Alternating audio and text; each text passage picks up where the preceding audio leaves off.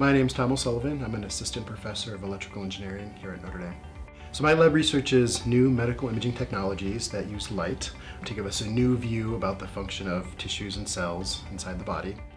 And it does this in a way that is safe and relatively low cost compared to other techniques.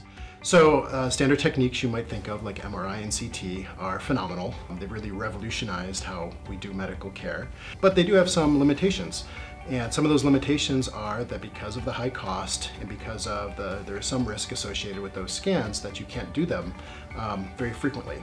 So now imagine you have a new technique that could be done in the doctor's office, at the bedside in the hospital, or even in a device that the doctor gives you to take home. You could then monitor for very, very early signs of disease in a way we can't do today, and monitor the progression or treatment of diseases with a precision that we can't do today. And that's really what we're trying to do with light.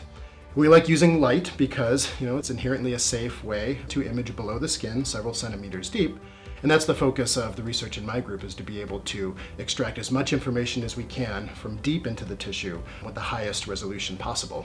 So we do a lot of work in breast cancer imaging.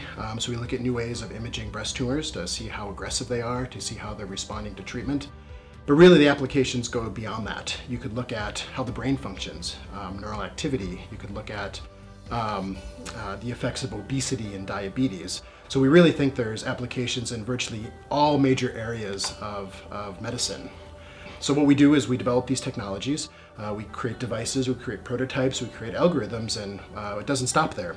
We take it, we do clinical studies here at Notre Dame and at other sites with our collaborators with the goal of taking our technologies and getting them out there into the world.